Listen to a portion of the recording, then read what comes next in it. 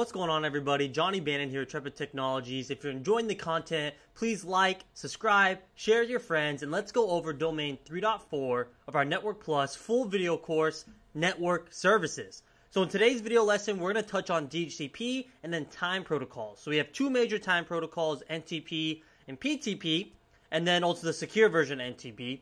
Then we're also going to touch on an IPv6 automatic or dynamic way to assign addressing called Slack. So let's go ahead and get started. I'm going to get my face out of the way here. That's not important for us to learn DHCP. And okay, as you see our objectives here. In this video, we're going to go over the objectives on the left. In the next video, we'll touch on DNS and name resolution, because I wanted that to be a video entirely on its own. So DHCP, well, what is it? So the Dynamic Host Control Protocol.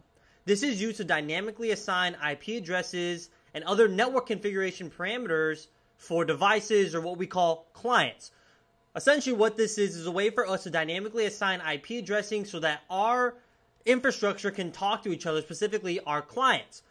Think phones, computers, maybe printers, right? In some scenarios, we're going to be using DHCP for them.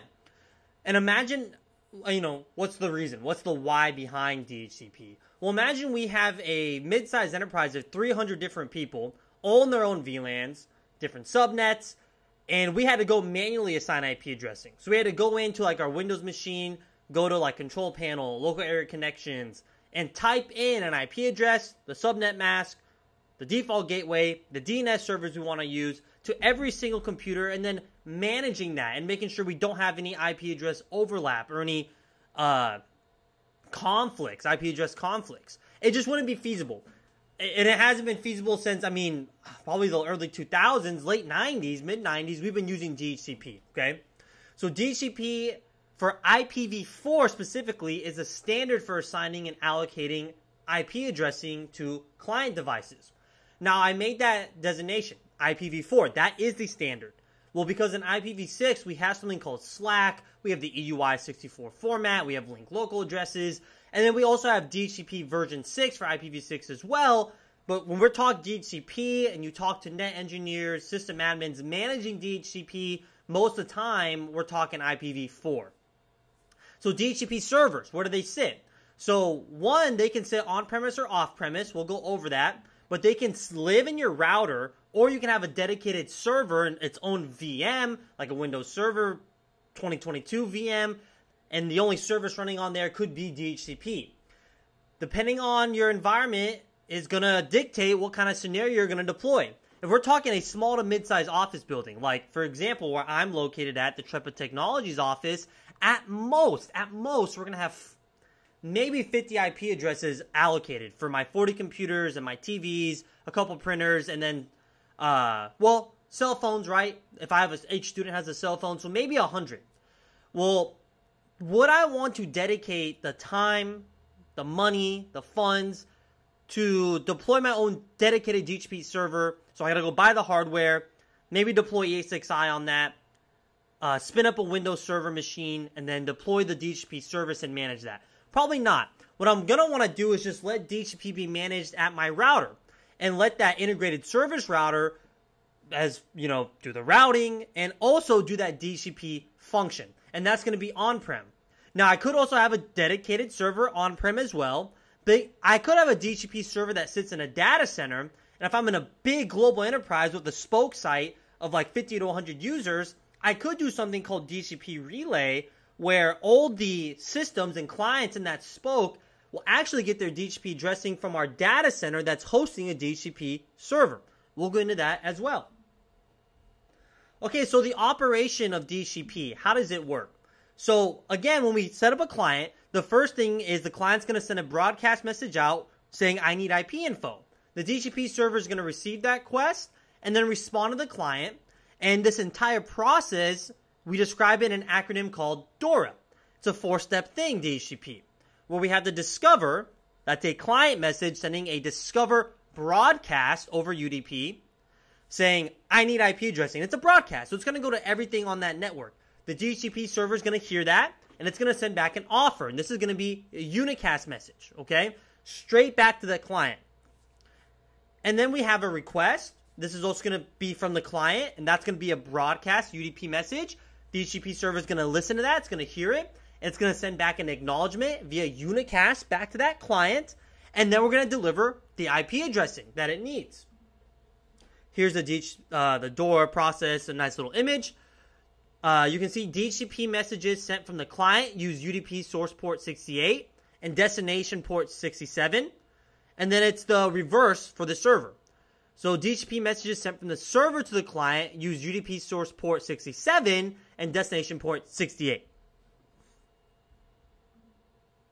Okay, DHCP options. So beyond just IP addressing. So we know that at minimum, to talk on your local area network, a client device needs an IP address, it needs its proper subnet mask, and it needs a default gateway to talk in the network. Well, default gateway to talk out of the network, but anyways, that's the basic things. Well, what else does a device may need? They may need DNS information, because you don't want to manually set that. If you're already giving away the IP addressing dynamically with a DHCP server, the DNS information as well. We need that to communicate on the internet, to do that hosting resolution, which we'll dive deeper into in the next video. We also may need other options. Maybe we want to image computers over the LAN. So we set up a Windows deployment service, a pre-execution environment. Maybe we're using SCCM to do this.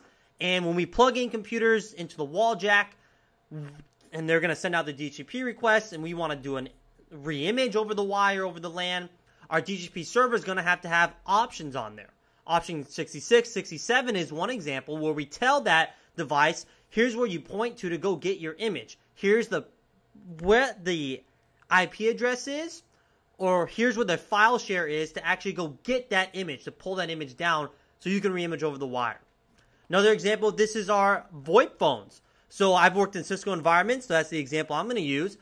A Cisco VoIP phone needs to request its configuration via TFTP from a call manager or a CUCM, Cisco Unified Call Manager. To get that call manager's IP address, the DHCP server would need an option 150 IP address. That when that phone reaches out for its DHCP addressing, in that DHCP request packet is going to be something that says, hey, I need this, right? And the DHCP server is going to say, oh, cool, I can give you that TFTP IP address, really that call manager IP address, because I configured option 150 here. Now, when you set up DHCP servers, like on a Windows server, the default gateway, the DNS information are also considered options, right?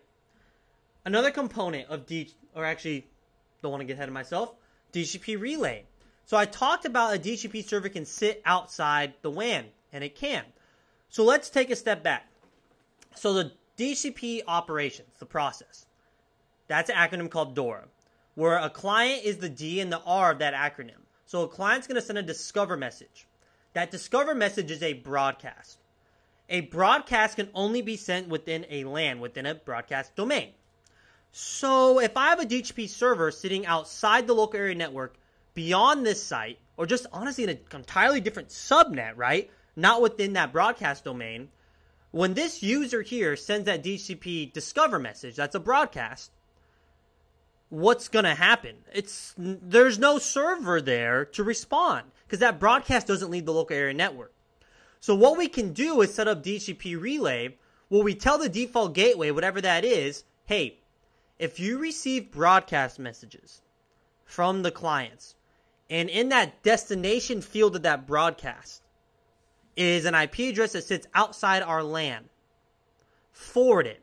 Forward that packet via unicast to that destination IP. So DHCP relay is exactly what it says. It's going to relay that discover and request messages from the clients to that distant DHCP server via unicast. When the DHCP server responds, it's going to respond directly back to that client. It's unicast. Well, really, it's a relay, right? It'll respond back via unicast, which is by default the nature of DHCP server messages anyways. The offer and acknowledgements are unicast. So in a Cisco iOS environment, to configure the DHCP relay, we put the IP helper address command. Some other components of DHCP, reservations. So DHCP reservations allow administrators to assign a specific IP address to a particular device. And this will be based off the MAC address. So what we're saying here is that maybe there's clients, devices in our network that are receiving IP address information that cannot change. Because with DHCP, there's a lease. So DHCP will lease out an IP address. Whatever you set will get there. It's that third bullet there for 7 days. Then after those 7 days, it's possible that that client could get a new IP address.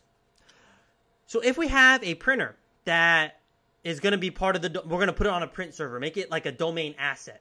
If we have a VTC machine that is going to need a IP address that stays consistent because we're configuring it in our UCS or our Cisco Unified Collaboration System, whatever the case may be.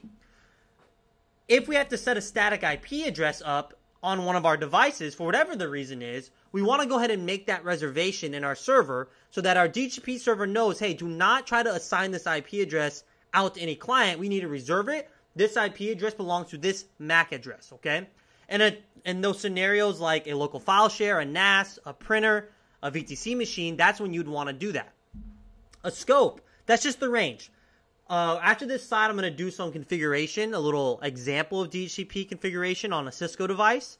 That's just saying, hey, I need to make a DHCP pool for a /27. That's my scope. So my scope will be 192.168.00/27. So that means it's .0 to .31. And technically .1 to .30, right? Usable IP addresses. That's just a scope, okay?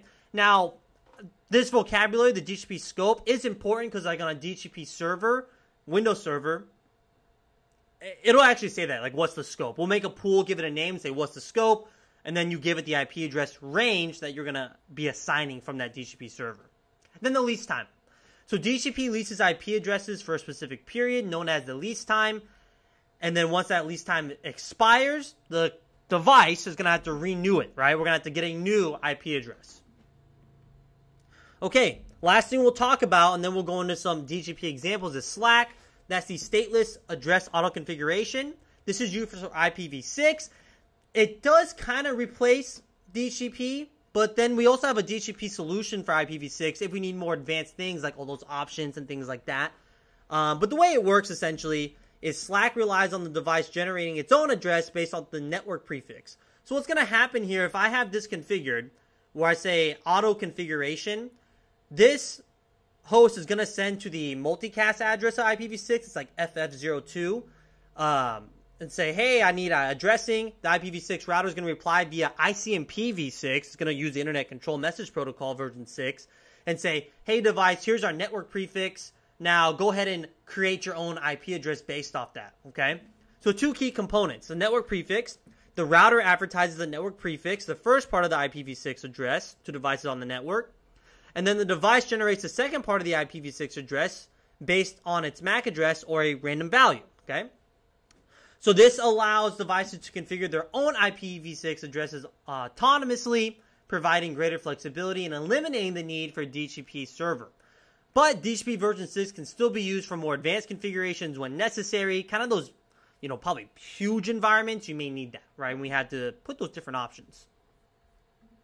Okay, before we moved on to the timing protocols, let's go ahead and do some lab work. Okay, so we're at our lab here. So what I'm going to do here is just show you what we got going on. Let me get my face out of the way. So we have R1 here. That's the DHCP server. This Cisco iOS device. So I'm going to show you how to create the pool, set the scope, do some of the options, lease, right, how to add DNS to it. And then at PC3, we'll do a door request and see our IP addressing get assigned to us. And then I'll show you how to do reservations on a Cisco iOS. More accurately, I'm going to show you how to do exclusions. So I'm going to show you how to say, hey, these 10 IP addresses, we don't want part of the pool to be assigned out to users. So let's go ahead and get started here. I was doing some testing before the lecture started. What I'm going to do here is get rid of any DHCP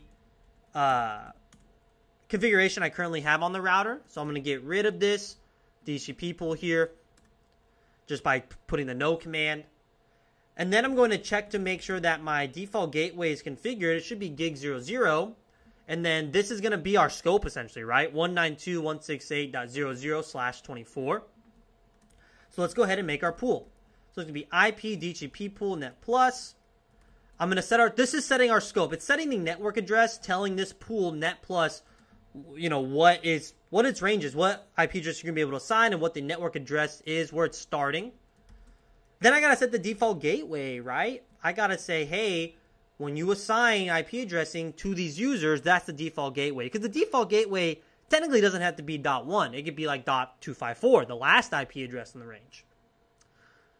Next, let's set a lease time. So you can see we can set the lease in days here. I'll just put it to 7, but you can make it whatever you want.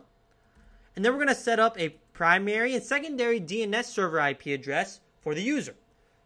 So the primary can be all 9s and then all 88.8.8. Awesome. And then let's do an option. So let's say we had some Cisco VoIP phones in here, and we need to tell them where to go do their TFTP connections to get their phone profiles from a primary or secondary call manager. We can do that as well. All right. And now if we take a look at our configuration and our running config, we can see we set up the scope, we set up all of our options here, and the lease time. Now if we want to do an exclusion, so let's say I wanted .50 to .70 to be used for static IP addresses in case we got printers, VTC machines, what else? Local file shares like a NAS. We need static IPs for that. A part of this subnet, but we don't want the DHCP people to assign them. We can do this from global config.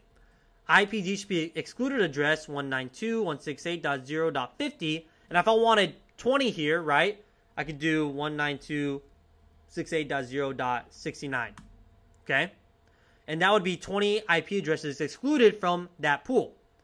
So now if we end here, show IP DHCP pool, we can see the IP address range.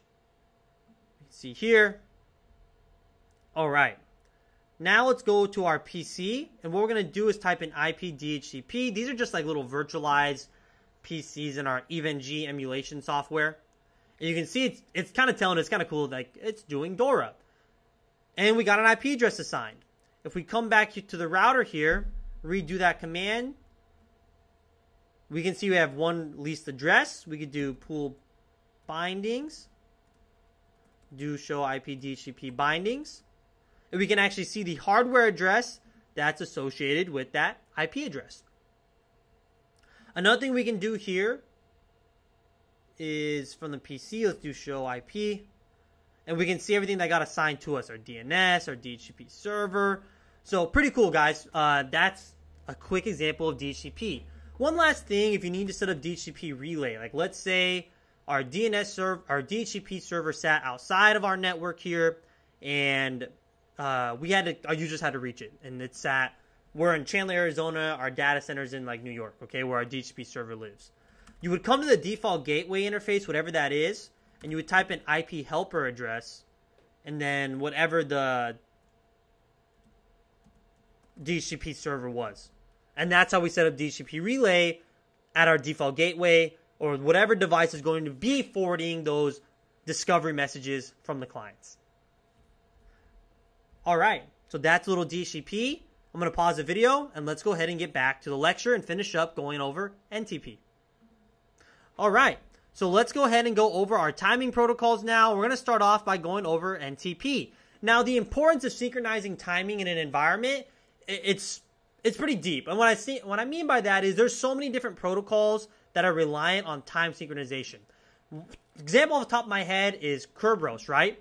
That needs to have correct timing for that ticket grading ticket service in a Active Directory domain. For the network, if we have a big global enterprise, bunch of WAN connections everywhere, we got routers making IPsec GRE connections, sending OSPF or ERGRP WAN keys over that wire from all over the country or globally, right? I got a router in Germany that has an ERGRP neighbor or an OSPF neighbor with a router in Raleigh, North Carolina, through a GRE IPsec tunnel, whatever VPN you have. But we want to make sure that we have WAN keys. Those WAN keys can have lease times on it, where we say, hey, this WAN key between OSPF neighbors or ERGRP neighbors is only available from March 1st to October 1st, 2024. And then we roll those keys over every 6 months or every 9 months, whatever the case may be. Well, if the timing's wrong on those routers, those WAN keys are going to say, hey, no, I don't trust you because you may be not part of that accurate time. So timing's important for a lot of different scenarios on the network. It's an important network service that may be overlooked, but it's needed, okay? So NTP, the Network Time Protocol. This is a widely used protocol designed to synchronize clocks of computers over a network. This is used a lot in IT environments. Kind of almost the standard, I would say, what I've seen the most being used. And it's hierarchical. So it has stratum levels, with stratum 0 being the most accurate at atomic timing. Typically where an NTP master server would live, it would be stratum 0 or maybe stratum 1 as your primary.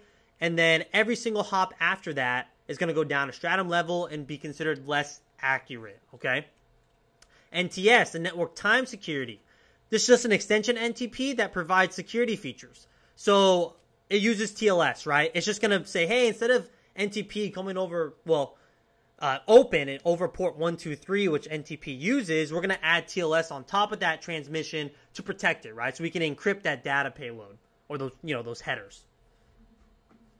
Then the last one we're going to talk about is PTP. Does the same thing as NTP at a higher precision, and this is going to be used a lot in like OT environments, industrial control systems. Why is it not used in networking as much? I honestly couldn't tell you. Maybe I should have done a little bit more research. I just know from my experience, I've used NTP. I've set up PTP2 in a lab environment. A little bit more complicated, but at the end of the day, they're doing the same thing. They're synchronizing timing. But in PTP, you need microsecond or nanosecond level accuracy, financial trading, telecommunications, and industrial automation, where NTP will maybe be milliseconds in timing. And you can see that even on like your network devices, you do show NTP associations. It's milliseconds of timing, okay? PTP works by exchanging synchronization messages between a master clock and slave clocks. All right, now let's go ahead and do our quiz. Okay, so we're at our learning management system here. Let's go ahead and go to our Network Plus course. We're going to come to lessons here. We're going to scroll down to domain 3.4.1, and let's go ahead and take our domain quiz. Let me zoom in here. Okay, question 1. How does network time security enhance the security of the network time protocol? TLS, right? Just learned that. Easy day. Question 2. Which of the following is a characteristic of precision time protocol that differentiates it from NTP? It's that timing, right? It synchronizes devices with nanosecond or microsecond precision used in OT operational technologies. But it describes industrial stuff, right? IT versus OT. Okay, which protocol is used to synchronize clocks on computers and other devices over a network with millisecond level precision? That's the network timing protocol. I mean, technically NTS too, right? But anyways, that's just an extension of NTP. So more accurately, NTP does that. Question 4. Which of the following is the primary role of DHCP in a network? That's assigning IP addresses, right? That's what it's mainly there for. We have other advanced features it can do to help us out, but that's it. Assign IP addressing. Question 5. What is the function of a DHCP relay agent, often referred to as an IP helper? It's going to forward DHCP messages between clients and servers located on different subnets. And that's because, right, the discover message is UDP broadcast. Question 6. Which of the following best describes stateless address auto-configuration? Not manually, not a server. So this is a mechanism that allows IPv6 devices to configure their own addresses without a DHCP server. All right, look at us. We got 100%. Awesome. So I want to thank you all for viewing. Like, subscribe, share with your friends. And if you're interested in getting access to our learning management system, hit that link description below. Hit our team up if you want to come to our actual live virtual training where we get vouchers, more CompTIA exclusive material sent to you. Hit that link description. Reach out to us. I'll see you in the next video.